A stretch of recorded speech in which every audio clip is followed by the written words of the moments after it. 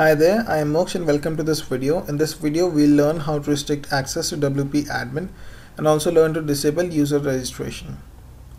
Why is it important to restrict access to WP admin? It's because we all know the default admin URL in WordPress, which is WP admin, and it becomes really important to restrict such an important page from hackers. And always it's recommended to whitelist a certain IP which will only be accessible and will be allowed to access the WP admin. So let's start by restricting access to WP admin.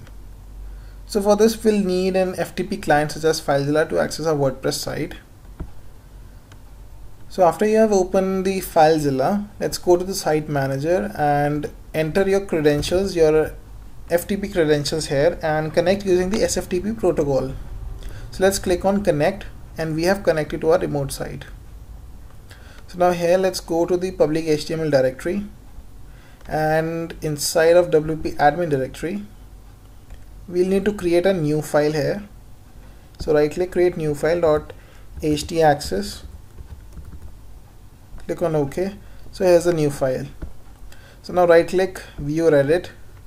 So we need to edit this file and paste this code here. Okay, so now it says that only 127, that is the local host, will be allowed to access this page, but we don't want that. We want our IP to be accessible too. So let's check what's our IP right now. It's this one. So let's paste our public IP, and suppose we want to make this IP as our accessible one, and let's save it. And you can add multiple IPs by giving simply a space and separating them. So after we have saved it, let's upload it back to the server. So now it's been uploaded back. So this is the WordPress dashboard. Here you can see it's a WP admin, and right now it's accessible. Let me refresh this page once. It's accessible, right? So now let me use a VPN and change my IP address to something else. So let me click refresh. Okay, so now we have changed our IP address here. Now let me refresh this dashboard too. See, it's forbidden. That means we don't have access to this page, and says you don't have permission to access WP admin on this server. And what if I disconnect and refresh this page back? So it's again back. That means that only our IP is able to access this page.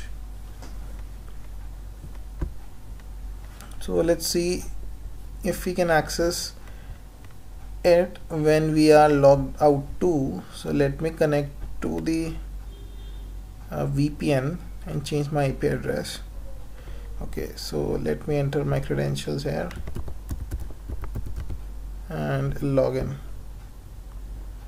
if these are the correct credentials that I remember. Okay, so it says that the page is forbidden. That means if someone has your WordPress credentials too, then also they will not be able to access the WP admin. So that's how you restrict the access to your WP admin interface. Okay, so now let's see how we can disable the user registration in your WordPress site. So if user registration is not required or is handled by some other user registration software, then you can easily turn it off. So it's also pretty simple to do. So to do that, let me first disconnect from the VPN so that we are able to access the dashboard. Okay, so now to do that, go to the settings, and under the general tab there will be an option anyone can register. Simply uncheck this option and save the changes, and that's all you need to do to disable this option. And that's it for the first video. So now in this video, a quick recap would be, we learned how to restrict the access to WP admin, also to disable the user registration. So I hope you enjoyed this video, and I'll see you in the next video.